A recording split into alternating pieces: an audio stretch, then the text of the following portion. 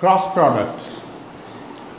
Cross product of two vectors. Suppose this is a vector P and this is the other vector Q, originating from the same point. Suppose this point is O and the angle between them is phi. Then cross product of P and Q is defined as P cross Q is equal to magnitude of P times the magnitude of Q times sine of the angle between them times a unit vector which is perpendicular to both P and Q. Okay. Now, if this unit vector is perpendicular to both P and Q, there are two possibilities. One, the vector is into the plane of the board. The other vector is out of the plane of the board. The symbol goes like this. Suppose an arrow, if you take an arrow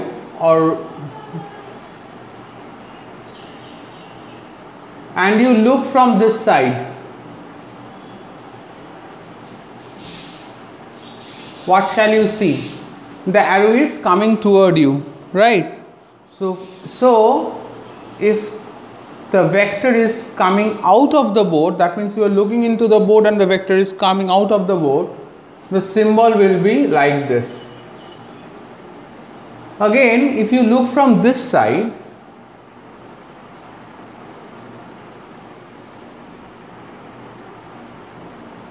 you will see the feather from this side. Okay, so the feather, how shall you see? It's just a cross, and so you just see the feather.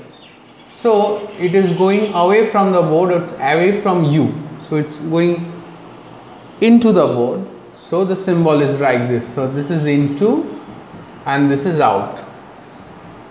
Now this n cap is the unit vector which is either into the board or out of the board.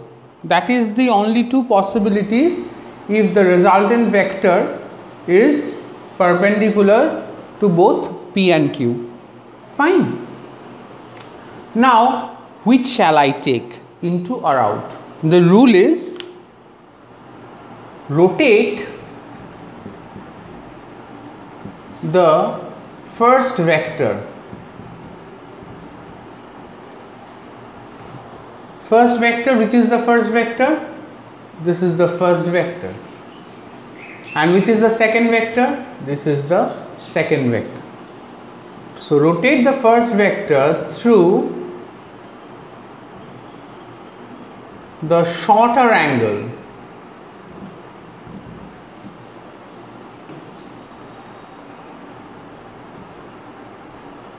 So as to coincide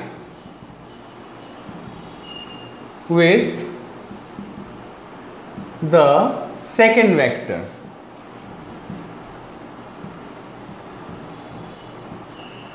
That means you have to rotate P to meet Q. Q is the second vector, through the shorter angle this way. You must rotate P to meet Q this way, not this way. Not this way. This is the bigger angle, not this way. This way you must go. Okay. So rotate the first vector through the shorter angle so as to meet the second vector. The direction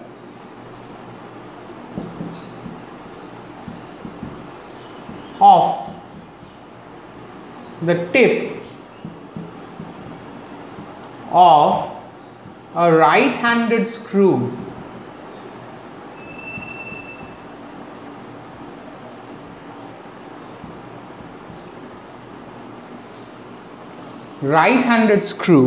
rotated in that direction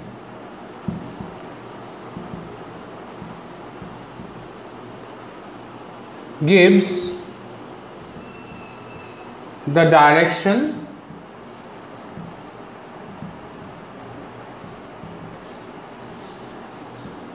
of the vector. Fine.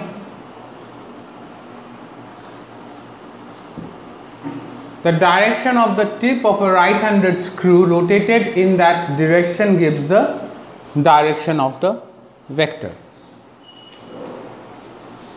That means you have to rotate the screw like this. Rotate the right-handed screw. I think you have seen right-handed screws. All normal screws are right-handed screws, right? The opening of the tap. If you open the tap, if you rotate the tap in an anti-clockwise fashion, the tap comes up. That's why the water falls. There are very few screws which are left-handed, and few screws are intentionally made left-handed. I show you one. This one. This is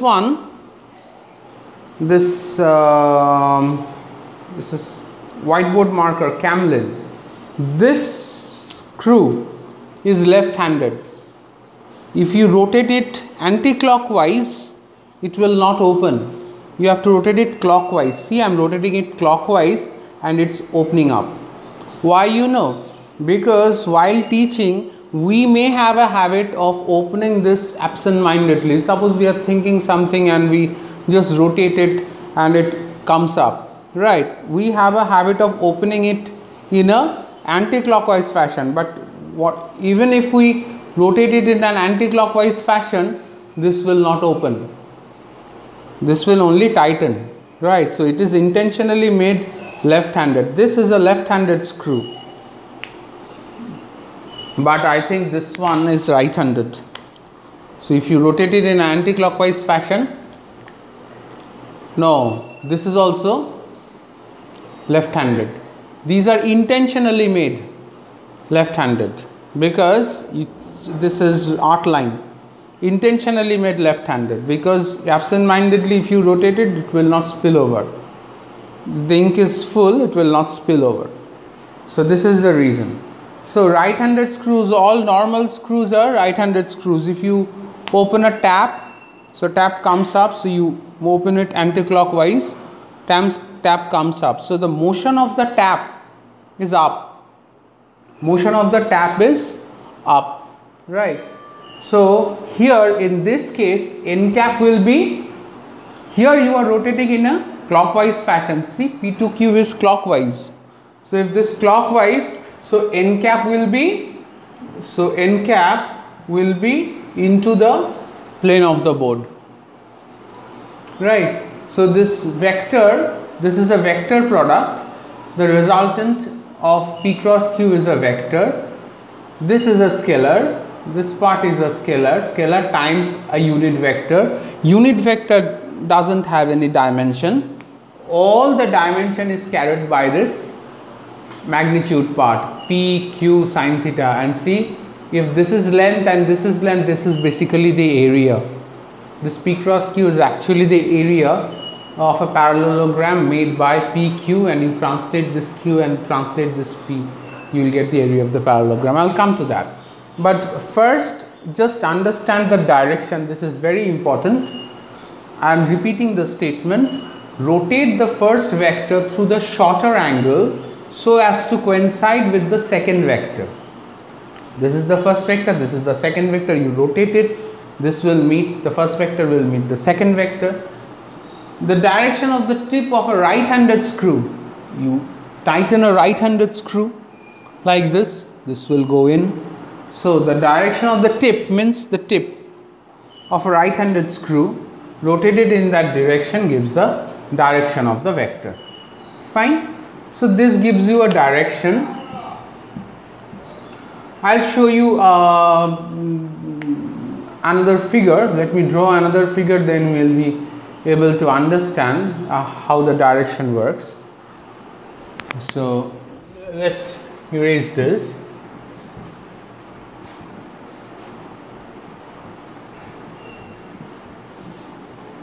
You understand this P and Q is on the plane of the board.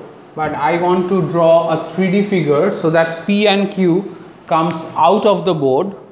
So suppose I drawing my right hand. It is a little folded right hand or anybody's right hand.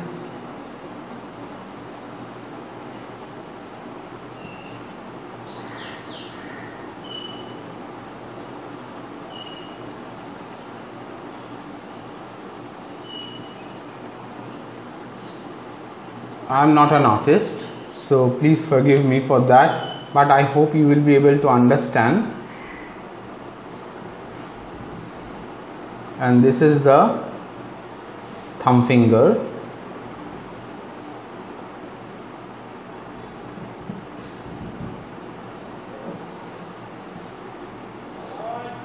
So this is your right hand. It is folded. Okay, this is your right hand and it is folded. This finger, these 4 fingers points the direction of rotation. Now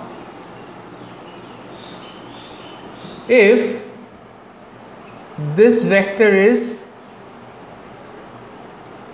P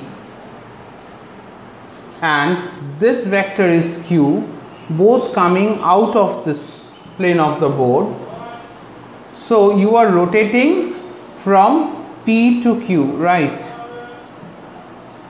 You are rotating it from P to Q.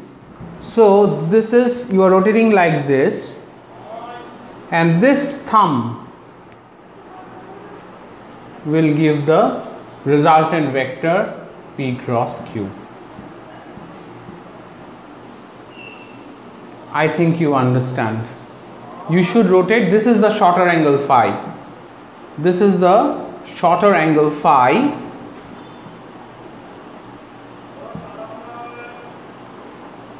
This is the shorter angle phi.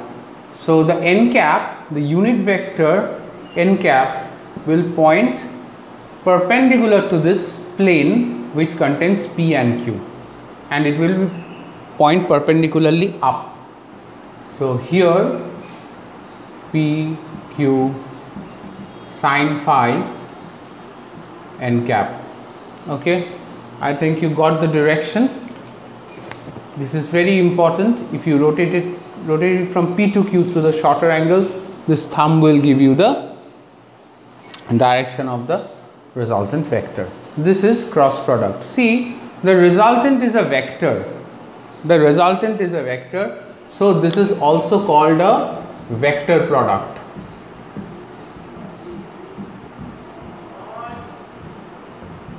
This cross product is also called a vector product. There is another name for this cross product. You see, the resultant vector is not in the plane of P and Q. The resultant vector is not in the plane of P and Q. It comes out. So this is also called outer product.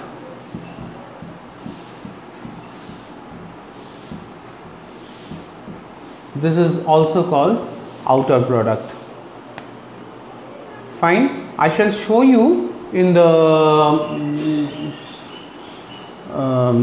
next video how we calculate this P's cross product and get the area of a parallelogram made by P and Q. Thank you.